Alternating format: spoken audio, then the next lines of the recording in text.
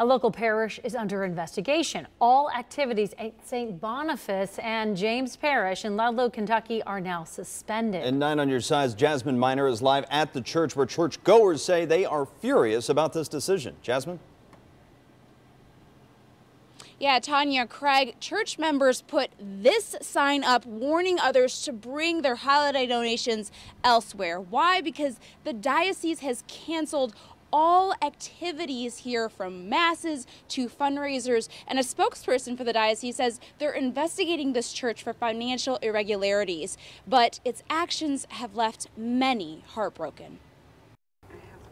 It's a small Catholic congregation in northern Kentucky where the faithful come to worship.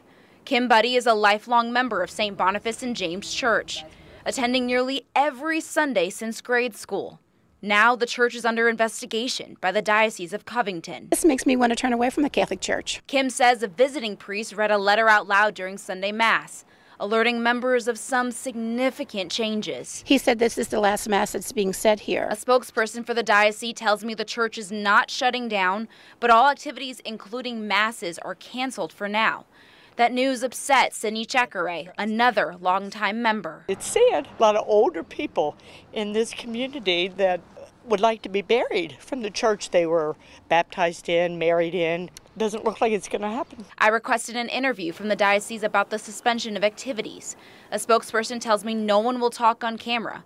So she sent me a statement that reads in part, quote, "Several weeks ago, we discovered financial irregularities at Saints Boniface and James Church and are in the midst of an audit and investigation." It's just over money. That's exactly what it's over. It's over money. The diocese won't say specifically what money matters they're looking into or if anyone is under investigation. A half dozen members tell me the diocese suspended the parish priest.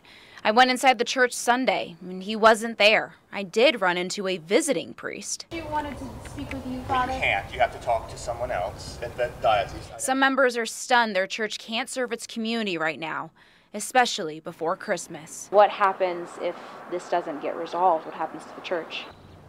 Don't know.